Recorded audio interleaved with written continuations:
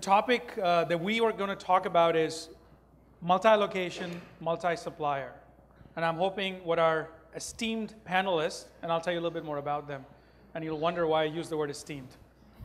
So, and we're going to cover the whole area with a particular attention to Latin America also. So, in this group, I think we have about 50 trips to Latin America in the last 18 months. I think, and I know that there are 2 good salsa dancers in this group also, but with very mediocre Spanish-speaking skills. We'll look at each other. All right, so based on that note, but more importantly, let me introduce the panelists first, so you can understand kind of their perspective, where they're coming from.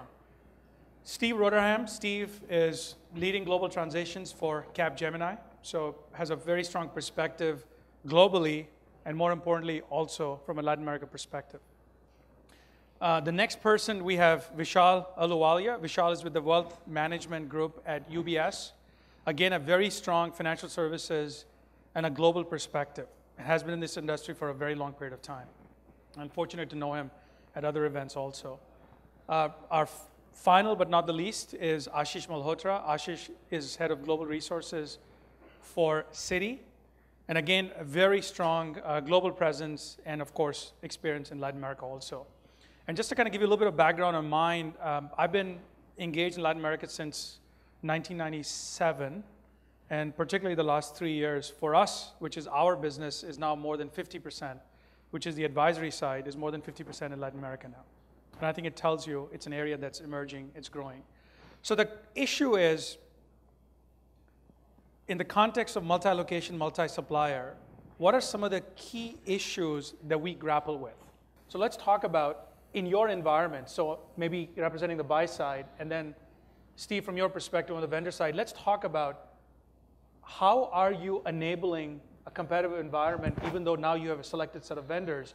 And from your perspective, when it comes to you, Steve, why don't you talk about how is it that you make sure you remain competitive, hungry, right? Ashish, you want to kick it off? Yeah, so I don't mind doing that, but thank you. And thank you for the introduction too. So quite a few of the things that we spoke about, I would classify them as pre-transaction, pre-deal, right? And then there are quite a few things that came up as questions are things that you can actually control post-deal. In fact, all of that post-deal, but many of these questions have got to be paid attention to before you even did the transaction. So for example, we have something where we have initiated a process called sign on the door. And it's not just for our providers, it's also for our captive centers within Citigroup. Right? It simply says all the things you do well. So we create a lot of heat maps, we create a lot of talent mapping, not just from a technical skills perspective, but from a domain perspective. Are you good in cards technology? Are you good in mortgage technology? Things like that. And then we try to channel work that way. Your SOWs, your work orders, a lot of what you put in, if you put in your SOWs, for example, I need 6 people by the end of March, guess what? Your vendor management is about whether or not you got 6 people by the end of March. So again, from a pre-deal perspective, you've got to put in some SLAs, performance metric elements, KPIs that you're going to govern this transaction against, and even at a corporate level, right? Talent and skill set. You know, what we try to do with that is we force a little bit of that into our contracts. So even things like attrition, there's an element of, within 4 weeks a replacement, there's a learning curve, so that we do actually institute a clause that says if you're learning a replacement that was not due to our cause, a certain number of weeks they will spend on that learning. We're creating a Citi University, which is a training curriculum for all our providers to go through at a minimum. There's an external certification that we use that's web-enabled, which is actually an industry standard, right? So that before even you get onboarded, there is some kind of a talent approval. The interesting, question over here I thought was about how do you get these companies to actually interact with each other, especially if they're holding upstream, downstream systems, and they need to actually work with each other. So I think any organization, big, small, when you are looking at a portfolio where your workforce is spread all over the globe, and here we are in Nexus near shore, we are talking of Latin American as a region, right? So you have given a set amount of work to a particular region or a particular vendor, and you have multiple multiple vendors, you're looking at a different region. How do you make sure that the sourcing remains competitive? The sourcing is meeting the demands, what demands you have for today and the futuristic demand. And I think the factors which has to be taken account is compliance, what somebody mentioned, risk mitigation, whether your portfolio is in Bangalore or whether it is in Bogota, the risk mitigation is done. And third, which is very critical and important, is how do you revolve your workforce? I remember when I was in Credit Suisse, we did an exercise where we had people in India, we had people in Philippines, and we had people in Raleigh as well as Latin America, and everything was going fine. Then people asked why there is a need for change when everything is running fine. So the reason for the change is the next gen of offshoring. How do you rationalize your workforce to make it more competitive and make it more useful to your needs and rotate it and being competitive in the market? And vendors, whether they are in China, Latin America, or India, when they have a foot in the door, they will do things like Ashish also mentioned, you put clauses, attrition has to be buffered in, continuous training, Citi University or UBS University, those things will continue. But the vendors also keep on pushing. We have to push the vendors to meet the demands until unless they understand your domain, they understand your business drivers, which come from the business side, and keep on evolving them and keep on innovating them. I think the process of evaluation has to continue. How do you, in multi-vendor environments, two things. First of all, how do you stay competitive? Do you do something specific? And number two, how do you collaborate with the other vendors where you might have a joint initiative? Okay. On the competitive piece, I think it's more around how do we provide extra value. We've got both of you spoke about the scorecards, and yeah, you've got the standard SLAs, but just to pause on that for a second, the biggest danger we run on when you've got multi-vendors is when you're not comparing like with like. So there's a scorecard that comes out with, let's say, turnaround time for accounts payable, that kind of thing. And you're comparing one vendor with another when in fact it's different location, it's different customer, it's different route to market, different process, that kind of thing. And you can fall into the trap of either being too confident that, hey, we're all green and haha, they're not quite so green, or the opposite way around. So that's one of the traps that you've got to watch. But once you've got the scorecards green and you're doing good, then you've got to look at how do you bring value, additional value that isn't in any of the SLAs, SOWs, any of the contracts, but how do you bring value? And that can be productivity, it can be Lean Six Sigma projects, that kind of thing, where you're looking more end-to-end in the process, not just the piece that you've got as a vendor, but how can we help you further? That's what starts to differentiate you against somebody else. And then the collaboration piece, I think it's very clear lines of communication, very clear guidelines that are put in with the client, and make sure the client is very visible to it at all times. So the direct one-on-one is including, it becomes a three-way tie with the client. Don't ignore them, make sure you collaborate with them so they can see what's going on as well. So just to expand on that from your guys' perspective, which answers the question about interaction, do you see challenges in a multi-vendor environment because you have multiple vendors maybe working on one task, or I shouldn't say one task, one big project? And if there's challenges, how are you guys making sure that they are aligned all in the right direction? So normally, in a multi-vendor scenario, take a testing as an example, right?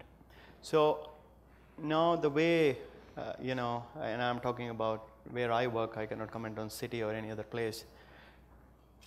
We are trying to create the center of excellence with one vendor. But again, de-risking is after a certain number of FTE has reached, right? If you're looking for some product integration or development, if two vendors are working together, a set frame of governance is created, right?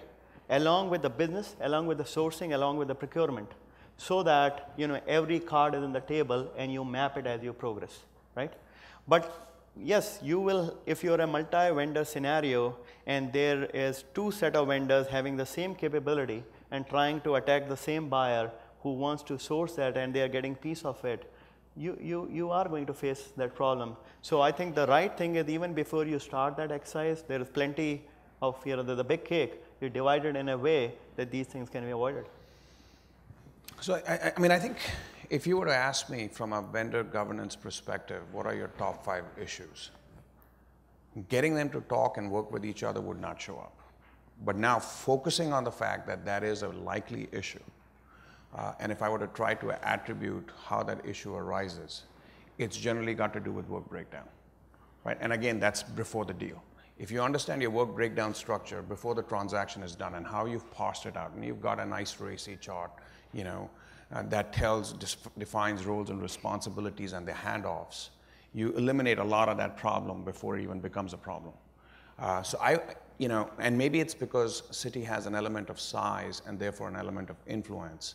But one of the few things that we did do is firstly our contracts are standard, right? In our contracts, there's specifically language about our representatives. Up to 10% of your workforce on a particular assignment can show up. There are delegates, and they need to be hot seats, ready seats available, right? In that center that you've put. So you've got this room, this is all Citi-related people. 10% of the seats need to be available, should we give you enough notice, that are just ready, they're configured to our desktop. And now I can throw in anybody, our own employees or some other vendor's employees that need to collaborate for a period of 3 months or 6 months. Right, so we've done a little bit of that ahead, and I think so you can prevent some of this from happening in pre-planning stages and in pre-transaction stages. Should the issue arise, I guess we use the it's like everybody else. There's a little bit of a carrot and a little bit of a baton where you say you're not getting the next transaction. I think that's a good question. Steve, can I start with you on this, which is talk about, as you are working in these multi-vendor environments, multi-locations, are you primarily dealing with vendor government organization? How do you engage the business units?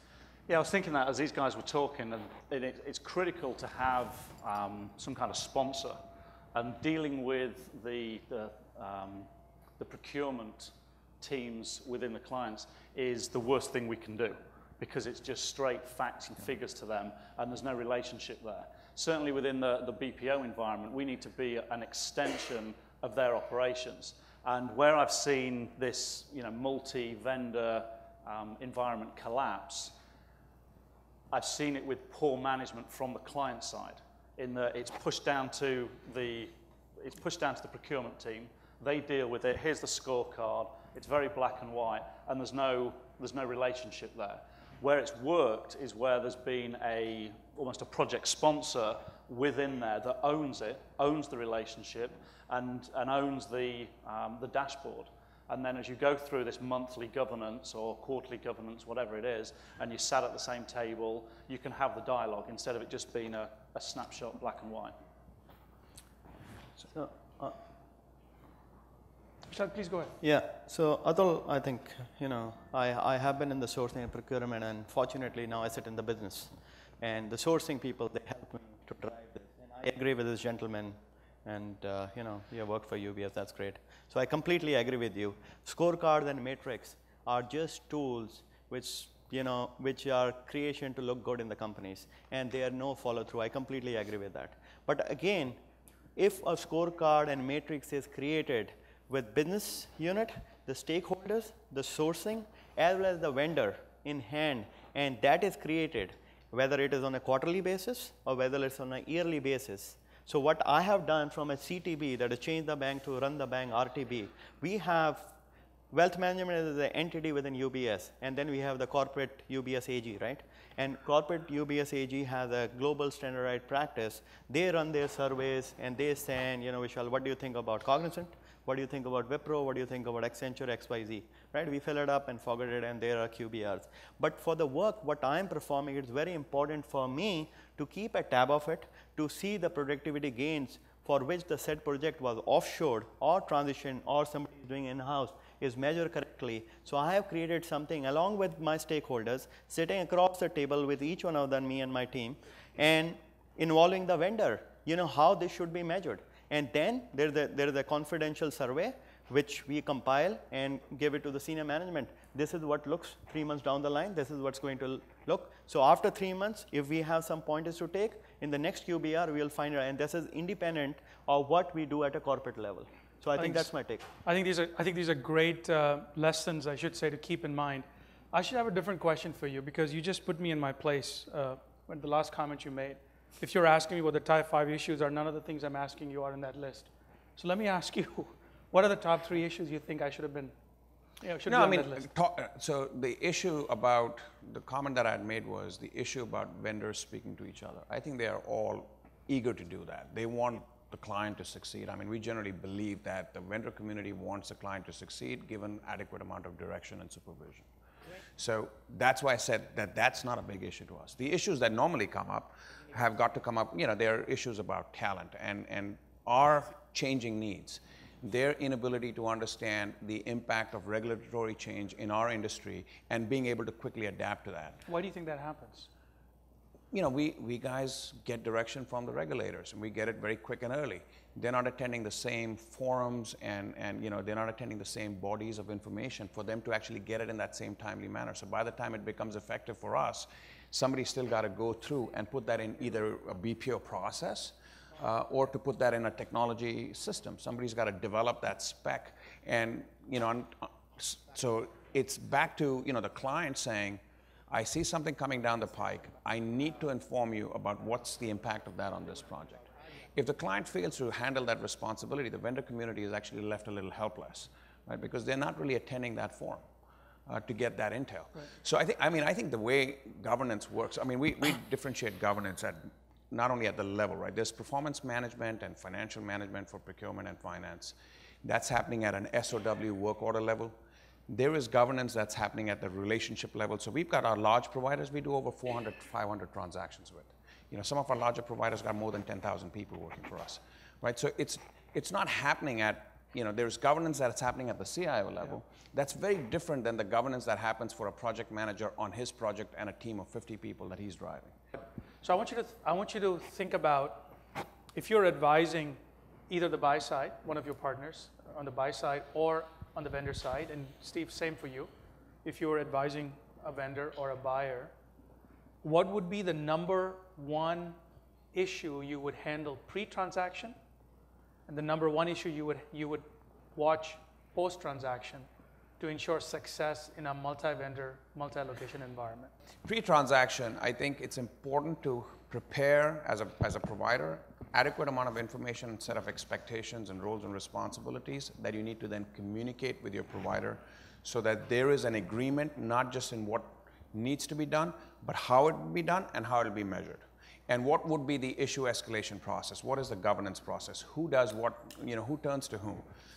During the transaction, or, one thing I try to say is if you're a buyer, you've got to remember your vendor is not out to get you. If you're a provider, you've got to remember your buyer or your client is not out to get you, right? So that original trust factor is very important, even if it's your 13th transaction. After there was a comment about rewards and penalties. We rarely ever instituted any of those, even though they show up in all kinds of contracts. Most of the resolutions actually happen about meeting of the minds, right? There was an issue, something slipped, the resources are not right, or the delivery is behind, or the budget is behind. You've really got to work, again, as a team with a common goal and purpose. That so took it a is minute. Inception, transition, CTB, and then RTB. This is all, how you program a particular transition, multi-vendor, multi-region, irrespective. I think it's very important to have the transparency right from the beginning. You have to understand the drivers. All the stakeholders have to have the same goal. It has to be a top-down approach.